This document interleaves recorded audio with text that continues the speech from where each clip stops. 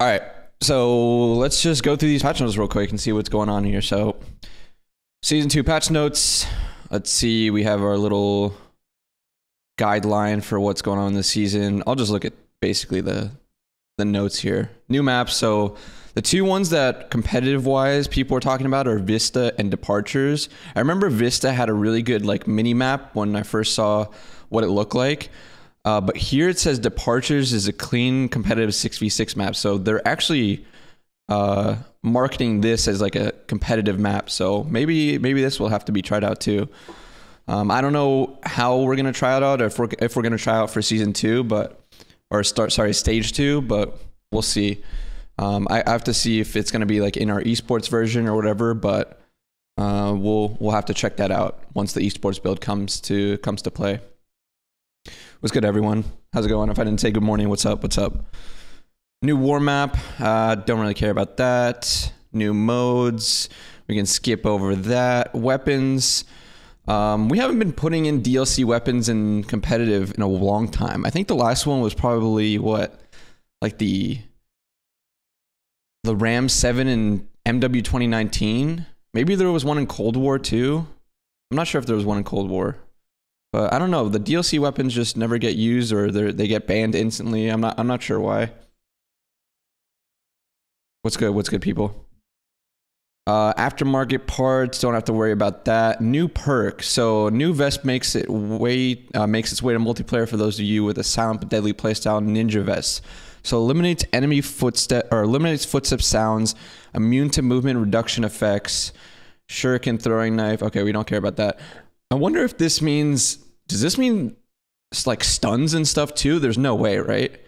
Because if you can bypass stuns with this, I think it might get GA'd and broken. I don't know. But that would be insane, I feel.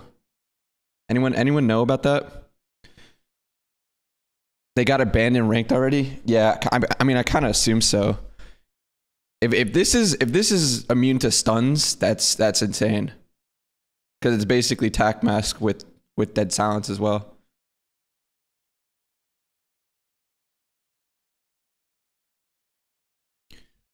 So that kind of feels broken. So that way you would run like, I guess, what is it, running shoes instead to get the tac sprint reset and whatever, rather than running the infantry vest and then run this. Yeah, definitely seems OP. So I'm assuming that's gonna get banned. New operators, don't care. New events, don't care. Gameplay. Prompted by player feedback and internal review, these changes intend to improve the precision and responsiveness of aiming. That sounds good. Particularly while using mouse, although these changes may be observed regardless of the input device. Okay.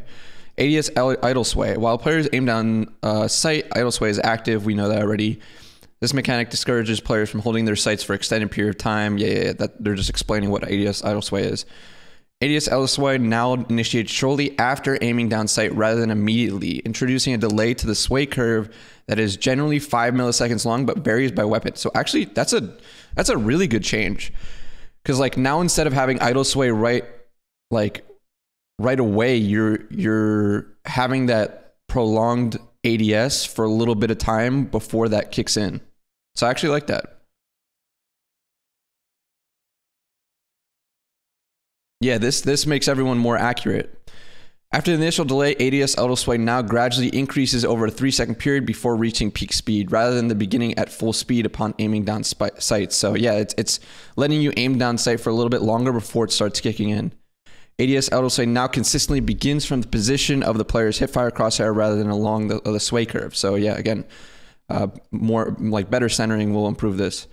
These changes ensure that players with fast reflexes and precise aim aren't disadvantaged the moment they aim down sight. So this is a W change, honestly. I think that's going to be really important, like competitive wise. It's just better. People with better aim are going to be rewarded for it, and like the fact that the ADS idle sway doesn't kick in right away is important, because ADS idle sway is always like a little bit random movement. You know what I'm saying? So if it's kicking in right away, it's not as good, but now it's initiating after a little bit of time. So W change, honestly. Hipfire crosshair sway. The trajectory of weapon bullets is represented by the hipfire crosshair position on the player's screen. Previously, the crosshair was influenced by the direction of the weapon, causing the firing direction to deviate from the center of the screen. Today's changes eliminate the resulting compromise to accuracy without sacrificing the weight and reactivity this motion added. Hipfire crosshair will no longer sway from the center of the screen while the player moves or rotates the camera. Good. Weapon bullet trajectory is now truly aligned with the hipfire crosshair and thus the center of the player's screen. Again, helping with centering. So another W change. This is honestly really good. This is good for competitive. These changes are skillful aim. Simply put, when you're aiming, where you're aiming is where your bullets will go, and that should always be the case. So, actually, W gameplay changes really.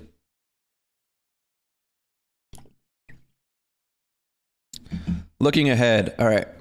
Multiplayer. Okay, these are just like, oh, decrease kill feed line duration from 10 to 5 seconds. This is actually huge. For those of you who don't know, like specifically when counting, like counting names and knowing you got 3 or 4 down, making sure that it's a 5-second delay so that like if you have a 10-second delay and you see the 4 down, but you've only killed 3 people in the last 5 seconds, like sometimes that gets confusing. So actually this is a W change for competitive, this kill feed line. So really small change, but that's actually really important. Bug fixes. Just looking. Doesn't seem like anything's important for competitive. Brand transition UI will now be display correct scores. Okay. Those are just bugs though. Probably minute bugs. Gameplay, bug fixes, more bug fixes.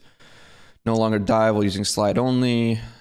Decrease delay before health regeneration begins from 4 to 3 seconds. Interesting. Okay. Increased health regeneration rate, so we're regenning better. So interesting. We'll see how that plays. Surely the new maps today will be viable for Major 2. Like I said before, if they are part of the esports build, then I could see us trying it out. If they aren't, because that's what we're going to be playing today once the esports build gets updated to like the new patch, because they have to update it from Major 1 where we were playing on that old patch to, I don't know if they're updating it to now patch or the patch we were just on, if that makes sense. I don't know which one they're updating to. Okay. We've adjusted health regeneration to better match the pace of gameplay. Now, for example, it only take around 5 seconds to heal from 1 to 150 health, down from previous 7.7 seconds. This is huge. 2.7 seconds from 1 to 150 is a lot of time. So this is a really interesting change, and it'll probably affect respawn a lot, honestly. These changes aim to enhance the intensity and satisfaction of gunfights. We look forward to feedback, blah, blah, blah. So I think that's a really, really big change. So the aiming changes and that health regen changes are pretty big, honestly. So let's go progression. We don't care about that. Maps. High-rise adjustments to prevent players from spawning in unfavorable conditions. Still nothing about the propane tanks, unfortunately. I would have loved to see something with the propane tanks, honestly. Sub-base, refined hardpoint objective boundary in the warehouse P3 to prevent capture from unintended location. This is the thing that Shotzi was doing on stream yesterday, the little contest bot. So glad they fixed that. It was going to be G8 spot anyway. Terminal, don't care about it anymore because we're not playing it. Underpass, Wasteland, don't care. Modes, private match. Corrected HUD elements after changing teams in war mode, don't care. Disabling perks via agreement will no longer, okay, whatever. Weapons and attachments, decrease melee lunge and MW3 weapon. Okay, so we're basically bringing the MW2 weapons back up to speed. Assault rifles, MCW, increased aim down sight speed and increased sprint to fire speed. So MCW getting a nerf. So I believe they buffed it in the previous patch, but now it's getting a pretty decent nerf. Plus 10% aim down sight speed, plus 5% sprint to fire speed. It'll make the subs a little bit better, I guess. And these are the kits and stuff. Battle rifles, submachine gun striker. Medium damage range, near medium damage range for striker. I still think the rifle will be primarily used. I don't think it'll change anything for us specifically.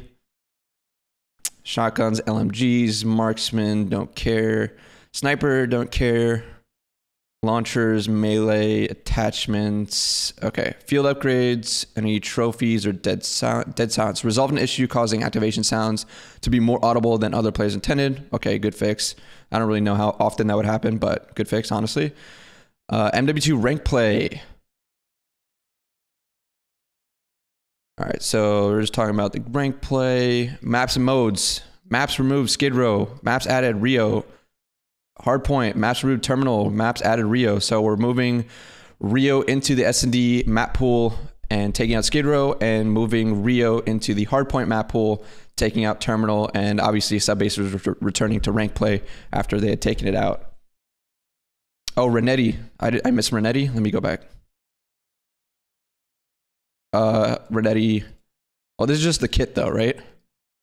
So that's just the, what is it called? That kit thing that they talk about. We're good. We're good, chat. So terminal hardpoint finally removed, and we're removing Skid Row search and destroy for Rio. Content restrictions. All right, so they're just getting rid of the weapons. Tactical pads are removed. Oh, and they've already actually removed the ninja vest, the new vest. They're actually removing this, so good change. Or not good change. Good job on them actually getting ahead of it, you know. SR tuning. Okay, help elevate players to their intended skill division faster. Okay, the amount of SR deducted after losses for players who are well beyond their intended skill division has been increased substantially. I'm surprised they haven't put anything like a solo or duo queue limit, right, on people that are high elo. I would be interested if they ever did that. So they're going to have a skill setback at the end of the season. Bronze through Crimson 1 players are set back 3 tiers below where they finished in the previous season. So a player ending season 1 in Gold 3 will begin season 2 in Silver 2, or Silver 3, sorry. Players Crimson 2 and above will start at season 2 at Diamond 1. So everyone who's above Crimson 2 will start at Diamond 1.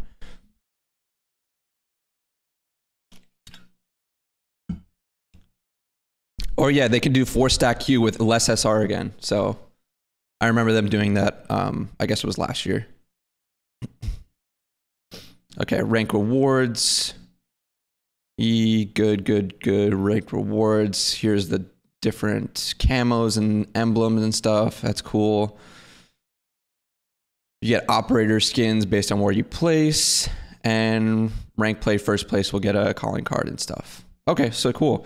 So honestly, the biggest things, obviously the map pool change. So we're having Rio in for Skid Row Search and Rio in for Terminal Hardpoint. The aiming changes, the MCW nerf, and the health regen changes. So those were, I guess, were the biggest ones to take away from these patch notes. But pretty decent patch, to be honest. I actually really like those health regen and aiming buffs. Those will be cool, and I want to see how it changes everything. Explain the kill feed thing again. Okay, so here, actually, the kill feed one was also a really good change. I forgot about that. Where was it?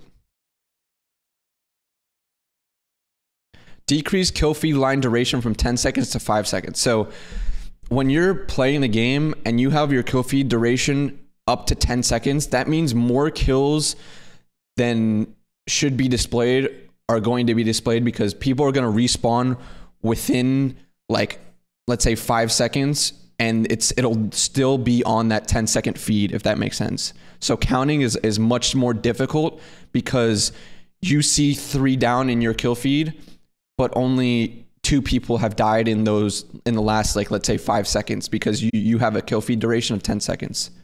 So this is a good